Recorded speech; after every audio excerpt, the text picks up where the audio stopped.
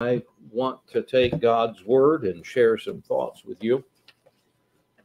I'm not going to have you turn to any specific passage at this moment, but I will in another. You can turn ahead if you would like to Hebrews 1, but I'm not going to start there. I want to speak to you about some of the greatest things that we can consider as people. And the first is man's greatest need. I want to talk to you about man's greatest need. But before we even begin, let's pause a moment and let's pray. Heavenly Father, we're so thankful tonight that we can be together and thankful for your word. We're thankful that we can be together with you. Lord, you are here. And I pray that you will use this time that we have together to just touch our hearts and to speak into our lives and to accomplish the purpose that you have for each individual here. Lord, we all have this great need, and I pray that you will just show us tonight specifically what you are calling us to do in our hearts. Touch our hearts. In Jesus' name we pray. Amen. I actually was thinking, when I thought about man's greatest need, I was thinking about Genesis 3, where the whole human race from the beginning began to unravel and fall apart. And you have those sad words in the last verse of Genesis 23. Let me read them to you. It says, "So he," meaning God, "he drove out the man, and he placed at the east of the Garden of Eden cherubims and a flaming sword, which turned every way to keep the way of the tree of life." Of course, we know why. We know that this happened as a result of man's sin. And sin, in the viewpoint of the Hebrew mindset, sin is always something that separates people from God. In fact, the first 5 books of the Jewish Bible, that is called the Torah, simply relate the fact that it is sin that has destroyed man's relationship with God. And when you go past those 5 books into the rest of the Tanakh, of the Jewish scriptures, we are told that when people sin, it cuts them off from God. It creates a separation from God. Adam and Eve were told by God, when he placed them in the garden, that they could actually eat anything they wanted.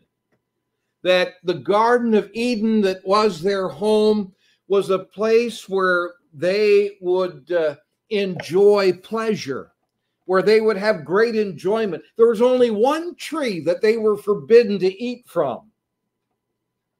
And that tree became the snare, the trap that the deceiver used to cause humanity to enter into a world of sin. And when they sinned, it caused God to ban them from the garden where his presence was revealed to them. And I would say this: they got what they wanted, but they lost what they needed. They needed God's presence. They got what they wanted, but they lost what they needed. And that is really the story. The story of humanity is that human beings are in desperate need of God, because from him flows all that is good, all that is true, and all that is right. All good originates in God himself, and it must be maintained in him. Because if it isn't, everything becomes defiled. Everything becomes corrupted. There is no option to take goods and have that separate from the presence of God. There is no good away from God. Nothing is good away from his presence. So man's greatest need is for God's presence. But when man sinned, God separated himself from mankind. God cast them out, banished them from his presence, from that garden paradise. That's man's greatest need. Let me tell you something else that I would call the greatest. I asked you to turn to Hebrews chapter 1.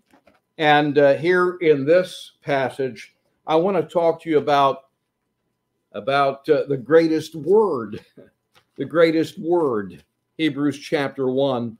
And in that chapter, as he opens that book to us, here's what the writer says. God, who at sundry or at different times and in divers or various ways or manners, he spake in time past unto the fathers by the prophets. Well, that's another way of saying what we have in the Bible is the greatest word. When I talk about the greatest word, I'm first of all talking about the written word that we call the scriptures. In fact, in Psalm 19, the psalmist talks about the scriptures, and he talks about the law of the Lord. He talks about the testimonies of the Lord. He talks about the statutes of the Lord, the commandments of the Lord, the judgments of the Lord. They're all of the Lord. And the word Lord there in Psalm 19 is all in capitals, which means it's a reference to the specific name of God, Yahweh. The personal name of God is connected with the Word of God, with the law of God, because the law is based upon the personal presence of God himself. It was God in his presence that gave the law, that gave the word. His instrument of how he supports human life is the word of God. To be compatible with God's desires, we got to know what the Bible says. We got to know God's word. The Bible and the word of God that you have is really an uncovering of the person of God. It's an uncovering of God's face. It's a bearing of God's heart. The word of God, the written word, it shows us how we can live lives that reflect him. And that's why the psalmist says in Psalm 19 that God's written word, the law, the commandments, the statutes, whatever, that they are more precious than the finest gold, and that his word it's sweeter than the honey that oozes out of the honeycomb. It's the sweetest thing that is known to mankind. Why? Because the written word, if you view it the way it's meant to be viewed, the written word enables you to know God, who he is. The written word is really an understanding of God's presence in our midst. The written word tells us that there is reward for keeping God's word, for keeping God's instruction. And you know what that reward is? It's an opportunity to know God himself. Which leads me to the second verse in Hebrews chapter 1.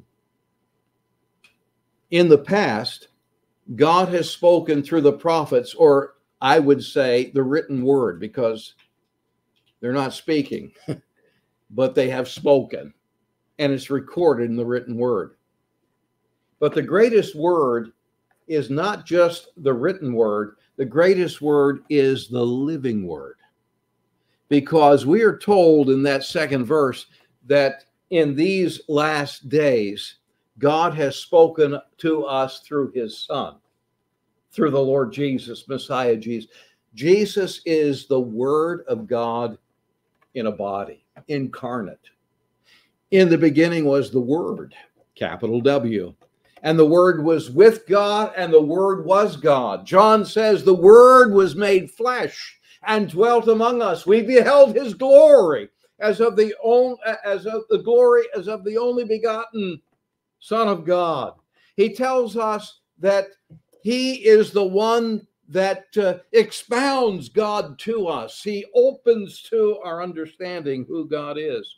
You remember, to be acquainted with Jesus is to know the Father. You remember Philip?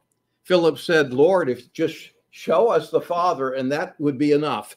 And Jesus says to Philip in response, have I been with you so long, and you don't know the Father? If you've seen me, you've seen the Father, is what Jesus says. And he says in his final prayer before his crucifixion in John 17, that this is life eternal, to know God, the only true God, and his Son whom he sent. Jesus is the very presence of God. That's the point. And man's greatest need is the presence of God. In the garden, they got what they wanted, but they lost what they needed. So the Word, the greatest Word, has come. And that Word is not merely the written Word that we call our Bible, but the living Word, who is the Son of God himself, the very presence of God. And there's a third great that I want to talk about tonight. By the way, I've titled this message, The Greatest, because there are several greatest things that I wanted to mention. Man's greatest need is the presence of God. The greatest word, we just talked about that. The third thing that I want to say is I want to speak to you about the greatest gift. The greatest gift. Now, you're probably thinking salvation, and I wouldn't argue with that. But the text that I'm thinking of is Matthew 5, the Beatitudes, and verse 6. Blessed are they that do hunger and thirst after righteousness, for they shall be filled. The greatest gift is a hunger. I call it a desire. I think that the best gift that God can give to any person is a hunger for himself. That's the greatest gift. And you know, folks, there is nothing that you and I as people can do to make ourselves hungry for God. You never find God without a hunger in your heart for him. All salvation is from God. But if you will give God a chance as a believer, he will put a hunger in your heart. And if you feed that hunger, God will intensify it and cause it to become a burning passion in your life. I would say that across the years of my life, the most stable thing in my life has been my hunger for God. He's never taken away that desire for him. But instead of taking it away, he intensifies it. And so the greatest gift that any of us can receive is a hunger for God. Do you have that hunger in your heart tonight? Or you just have a casual acquaintance with the Lord? I mean, what are you focused on right now? What is it that is a burning passion in your heart? Is it your job? Is it your plans for the future? Is it a desire for a relationship with someone else? The greatest need of every human being is a hunger for God, and it's the greatest gift that God gives to people. I want to say this to you. If you sense that God is near you, cry out to him. If you sense his presence, by all means, call out to him. If you feel God's close, reach out to him. Because at that moment, he's findable. At that moment, he's available to you. If you feel that God's close, if you sense God in any way, you should lunge for him and you should thank him for giving you a hunger for himself. Have you ever asked him to make you hungry for him? Have you ever prayed and asked God to intensify your hunger, your desire for him? Have you ever depended upon him to do that in you? Because you can't make it happen yourself. The greater your appetite for God is, the more of himself he'll give to you. Because a hunger for God is really the promise of his presence in your life, the reality of his presence. That's the greatest gift that God gives any human being. And there's a fourth thing I want to end with tonight, and I call it the greatest possession. And for this, I go back to Romans chapter 6 a moment. And in Romans chapter 6 and verse 19, Paul says, I speak after the manner of men because of the infirmity of your flesh. For as you have yielded your members servants to uncleanness and to iniquity unto iniquity, even so now yield your members servants to righteousness unto holiness. The greatest possession, what would it be? Well, first of all, the greatest possession is that you as a human being possess God. You possessing God. The hunger in the human heart for God, one of the most awesome realities in human history, is to be human, is to seek after God. People are seeking after so many other things because they've lost track. They're confused. They don't recognize what that longing, that gnawing, that hungering deep inside their soul is all about. The fact of the matter is, we are told that God has created human beings and he has put eternity in their heart. And there is that eternal longing in the human heart. And so to be human is to have that longing for eternity, or the eternal one himself. To be human is to seek God. That's really what human beings want, though they don't know it for the most part. To be human is to seek God. The human heart cannot ultimately be content just to seek God or to know about God.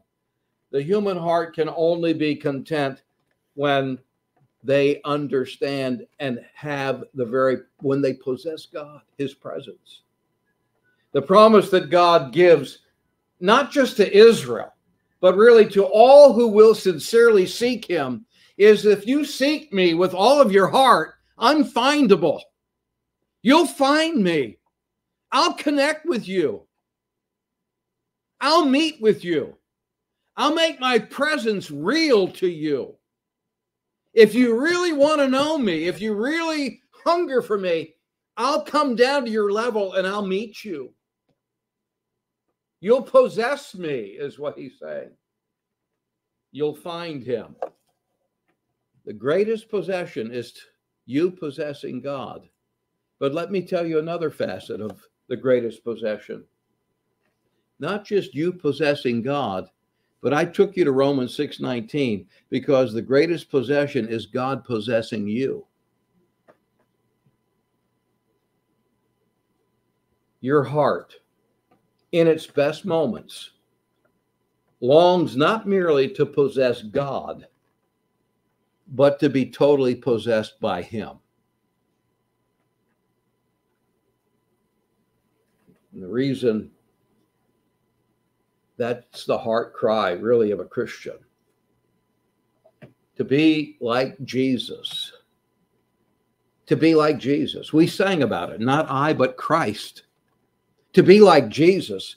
That's the heart cry of a genuine believer. I want to be more like Jesus. Well, that heart cry of the Christian to be like Jesus is really a heart cry. God, I want you to possess me. I don't just want to possess you. I want you to totally possess me.